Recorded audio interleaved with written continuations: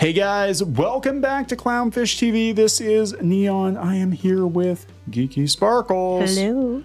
And we're going to have another daily dose of dismal Disney, but we're also going to talk about a potential dismal situation with Universal. So for those of you who think we're not fair, that we don't pick on Universal enough, buckle up, because if this is true, I don't think it's going to go very well. It's not going to fly well. I mean, I get why they're doing it. I just know this is not going to go over very well at all. No. So let's talk about this, and we're going to talk about the utter state of Epcot.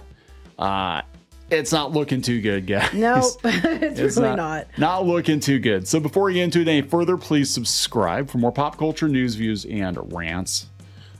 You can check out Pirates and Princesses. You'll get a double woohoo. You forgot to say woohoo, and I was waiting for it. So woohoo, woohoo. Woohoo to you.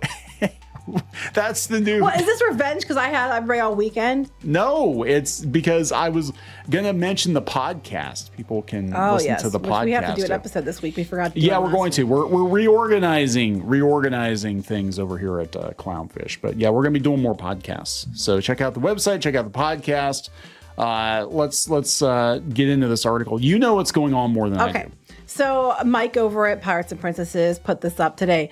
Apparently, Attractions Magazine had Universal sent out details regarding ticket information to third-party admission sellers for when the park opens. We're talking about Epic Universe, okay? It's going to open in 2025. Right. And there's a problem with it because what they're telling them is that you're not going to be allowed to have single-day tickets for Epic Universe. And we're not even sure what's going to happen to annual pass holders. It sounds like the only way you're going to get in is if you have multiple-day tickets. Okay. And of those days, you're allowed to go there one time. So you're buying all these tickets to go there once. So here's the outline that Attractions Magazine claims was given to these people. Okay. Initially, Universal Epic Universe products will launch with multi-day tickets for 3 or more days with a 1-day limit to Universal Epic Universe for those planning vacations well in advance. Universal intends to expand product offerings to single and multi-day tickets, including Universal's Epic Universe, in a phased approach based on availability. But you're going to have to buy 3+ days of Universal tickets to go, and if you do, you're only allowed 1 day at Epic Universe of those 3+ days. Oh, I don't think it's going to go well. I don't think that's going to go well. I mean, here's the thing: people are going to pay it because they want to go to Epic Universe so bad, right? Yeah, and they know it. But this is a very Disney-esque move. And Epic Universe is going to be. I mean, I know they're trying to limit it, but it's going to be so busy that you're going to need multiple days probably just to go to visit everything in Epic Universe, and they're limiting that. They also are allowing park hopping into Epic Universe right away either. I mean, okay, so the phased opening, this is something that a lot of theme parks have been doing lately, because I know this happened with Toy Story Land when they opened it at Disney World. Well, no, they're not doing it in phases. They're saying that it's going to be a phased for tickets. You're not going to be able to do single or multi-day tickets until they're going to phase that in. Right, but what they're doing is they're basically taking that to the next level, which is you have to buy a package. You have to buy multi-day tickets, and one of those days will be Epic Universe. And if you only want to go to Epic Universe and you're like a local, we don't know what annual pass holders is going on with that. We don't know. They haven't specified. I guess they said that Attractions Magazine asked. I guess they didn't get an answer about it yet. But we know at least anybody who wants to go to Epic Universe and you're wanting to visit the park for that, you only can visit, according to this, if you buy 3 or more passes, like 3 or more days of passes. Yeah, I don't think that's a good idea. I mean, like, look, are people going to pay? Absolutely. But it's definitely a very Disney move. And I have to wonder if they're going down this route to recoup costs on this park. What else are they going to do? Well, I think that they're going to be like having a bunch of people book trips, and they're just going to stay longer. So they're going to fill up the hotels. Yeah, it's just like everything Disney. Else, because they have the hotel that's going to be the Helios. That's going to open right out into the park, and they're hoping to fill those up. You know, I mean, most people are going to travel to Florida to go to Epic Universe for more than 1 day. Right. But like, if you think you're going to Epic Universe for 4 days, you got another thing. Well, I have to wonder, like, because the Helios Hotel is going to be really expensive. Yeah. So I'm wondering when they announce that open, and if you stay at this hotel, you get 2 days Epic Universe with your tickets or something like that to try to get people to pay the extra upcharge to stay there, because it's going to be really expensive, I have a feeling. So other things Attraction Magazine said. Now, they said they don't mention, according to Mike, the Attractions doesn't mention about what's going on with AP holders, but it's interesting. He said visitors can mix and match other details among a suite of options, including which of the Universal's other parks they'll visit: Universal Studios Florida, Islands of Adventure, or Volcano Bay. If they want to park hop between those, they're allowed to, just not Epic Universe. For international travelers, the new Explorer ticket will launch, granting access to 14 days at Universal's original non-Epic Universe parks and 1 day at the new park. The current version of the Explorer ticket without Epic Universe admission will still be available. So you can get 2 weeks, but only 1 day of those 2 weeks. Yeah, I mean, look, the demand is going to be through the roof. I mean, I get why they're doing it. And I think the crowds will be more managed this way. So I'm not saying it's a bad thing per se. I just don't think it's going to be a very popular. I don't think it's going to be. It's not going to go well with people. Let's put it that way. I don't think people are going to be very happy about it. This is what they're saying this at the travel agents. And they said, this is why we're doing it. Managed capacity by selling only date specific admission products. And then they talk about initially it's, you have to do the multi-day tickets. Number 3, clear communication of the product entitlements during the sales flow. What is going to happen is people are going to buy those multi-day tickets if it is not clearly spelled out by the travel agent that you only get to go to Epic Universe for 1 day. There's going to be hell to pay. People are going to be very mad. They're going to be like, I just wanted to go down so I could go see Mario for, 3 days. 3 days. No, you have to buy at least 3 days worth of passes, but you only get to go to Epic Universe for 1 day. And like I said, there's going to be a lot of new things. You're having the Dark Universe, the new Wizarding World, Harry Potter area. There's Burke. There's Monsters. I mean, that's my, that's Universal Monsters, the main hub. That is what I'm actually looking forward more to, the Universal Monster section than I am, so was it Dark Universe is up there calling it. That looks amazing to me, but yeah, I mean, there's your Mario Brothers area. I forgot about that. So there's 5 sections that they're very big. Yeah. So theoretically, you could spend most of a day in one section doing everything, because if you want to go in, I mean, first of all, the lines are probably gonna be, long. So you've got to get onto the rides, and then you're going to want to eat. You're going to want to buy merch. You're going to want to interact with whatever there is to interact with there. And you might spend 6 or 8 hours easy just in Mario and Nintendo. And then, I mean, what else? Then you go to Burke, and if you got kids, especially, it's going to be hard to see everything in 1 day. So I don't think it's going to be terribly popular. But again, this park the demand for this park is going to be astronomical. Yeah, Disney should be crapping their pants, especially with the way Epcot's going. Yeah, so let's segue into this. Epcot, they ruined it. Like, what did you do? So they're saying, and I've heard this several places, that according to C-suite of Disney, Epcot is basically, in quotes, finished. Even though some people were expecting that there could be an announcement about something with Journey Imagination. Yeah. It depends who you ask. But the problem is everything they've delivered, except for Guardians of the Galaxy Cosmic Rewind, which was amazing, but took way longer than it should have. And the Ratatouille, the new Remy's Ratatouille Adventure Ride.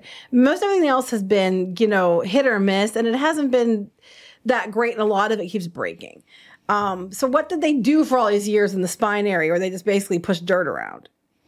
That's what people were saying. I mean, a lot of posts online. I mean, some of the most ardent Disney defenders, a lot of influencers and personalities in and around the Disney space are turning on Disney, mostly because of price gouging and Epcot, what they did to Epcot. Epcot is a lot of people's favorite park. It was mine. I don't know now, but it was. And, here's the giant vagina. I was going to say, they turned they added the World Celebration Gardens with the giant vajayjay in the middle, and they had lights around it. They're not working, guys. This is from Blog Mickey. Yeah, they're not working already. You can see that within days of it opening, I don't think it was even more than a couple days out. There's a vagina right there. There's what it looks like in the dark, guys. So you can find it. She needs to shave. I know. It's like that commercial where they were shaving the bushes. So, they're not working, and they were not working within days of opening, a couple days of opening. It's been an ongoing issue.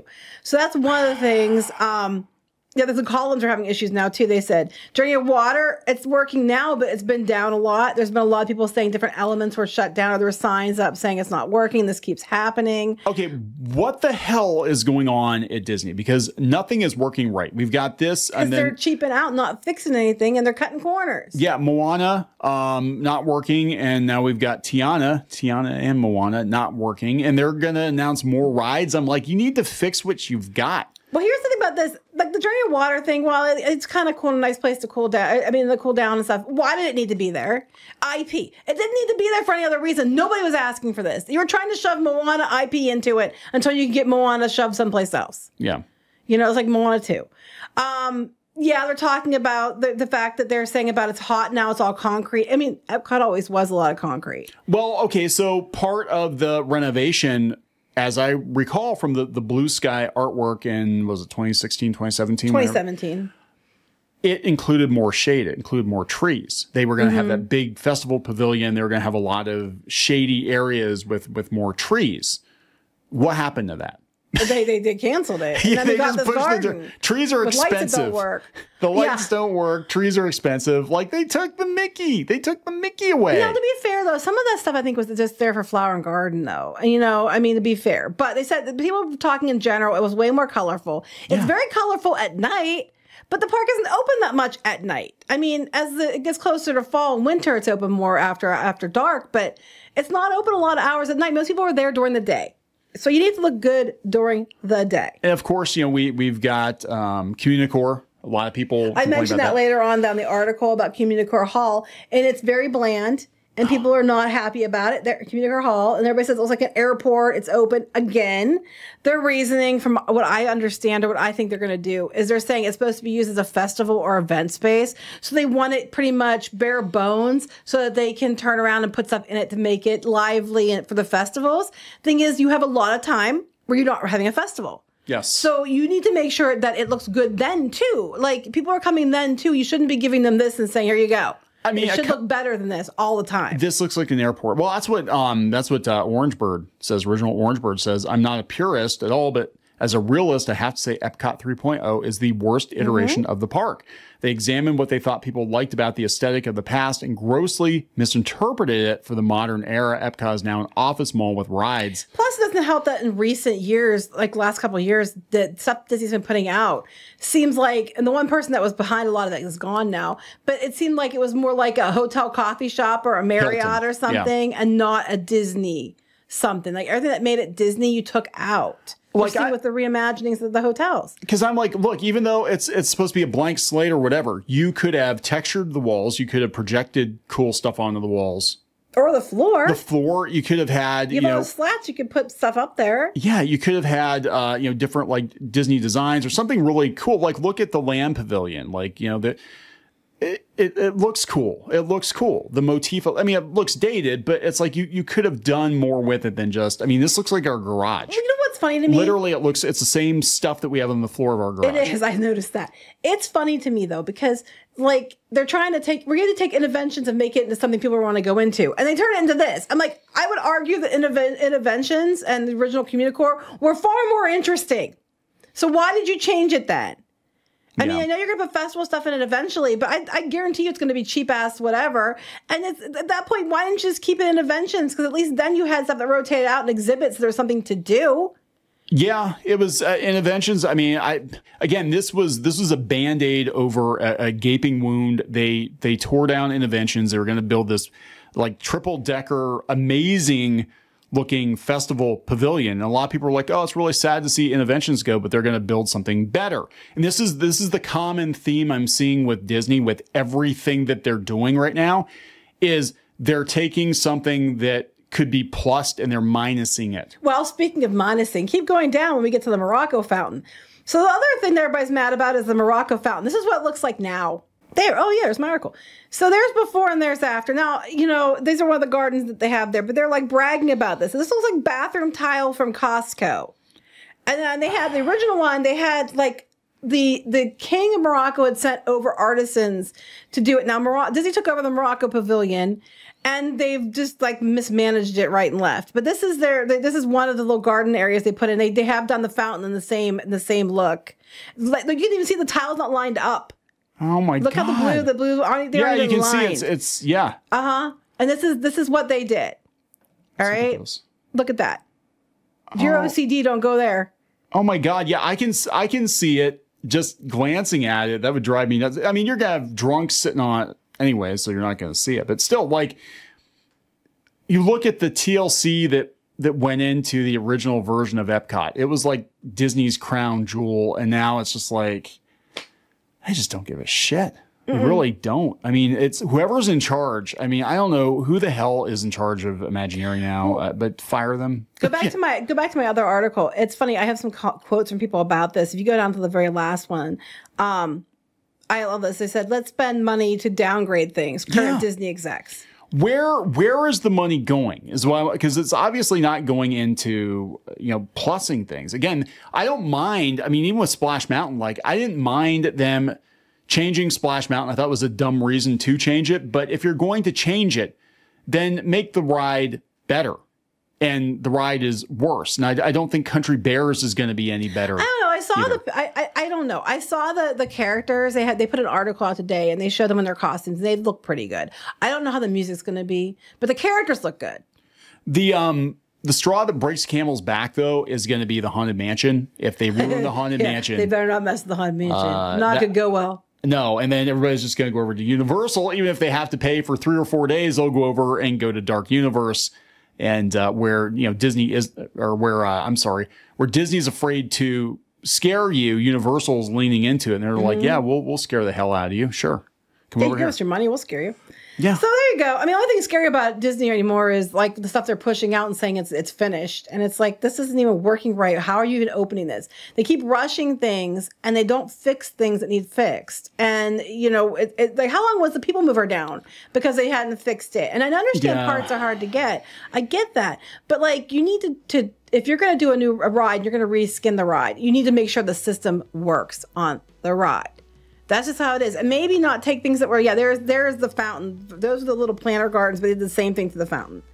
So I guess my thing is, like, of all this, $17 billion or something they're saying they're going to spend, how much of it is them doing rework? How much of it? They said a lot of it was going to repairs and upkeep. And they had a lot of the money that they're probably counting in there. I don't know this, but that's probably what they were going to pay anyway. Just roll it into the amount and say, well, we spent what we said. It cost us $5 million for upkeep or whatever it would be. Well, over the course of, how many years they say it was going to be? 10 years? 10 years. So over the course of 10 years, 60 billion, a year, or 6 billion a year. Well, 5 billion of that is our upkeep. It's ridiculous. Yeah. It's not that high because they're not doing anything. But they're just whatever they can do cheap, and they can just shit it out. So here's the thing. Actually, this looks like a better value by comparison anyway. Like, you know what I'm saying? Because at least Epic Universe you're going to get. I mean, unless the rides don't work on day one, which is possible. It's very possible, but they've already had time to work the bugs out, at least in Nintendo in Japan and in California. But, like, it might be worth paying for 3 or 4 days just to be able to get, like, a decent theme park experience. Like Disney, like, I don't even know what the hell they're doing anymore. I'm just worried Universal's going to go down the same path, right? Well, they've taken the Disney difference and made it mean something completely different. Yeah. So let's wrap this one up, guys. Yep. Please subscribe for more pop culture news, views, and rants, and we'll talk later. Bye.